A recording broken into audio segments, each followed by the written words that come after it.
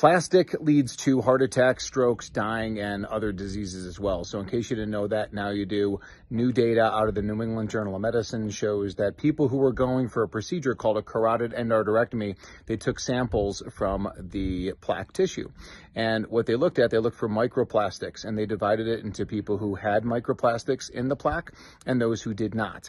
And those who did had a 20% risk of having a heart attack, stroke, or dying in around the next 3 years versus 7.5% risk for those who did not have those detectable plastics in their carotid plaque. So this is scary.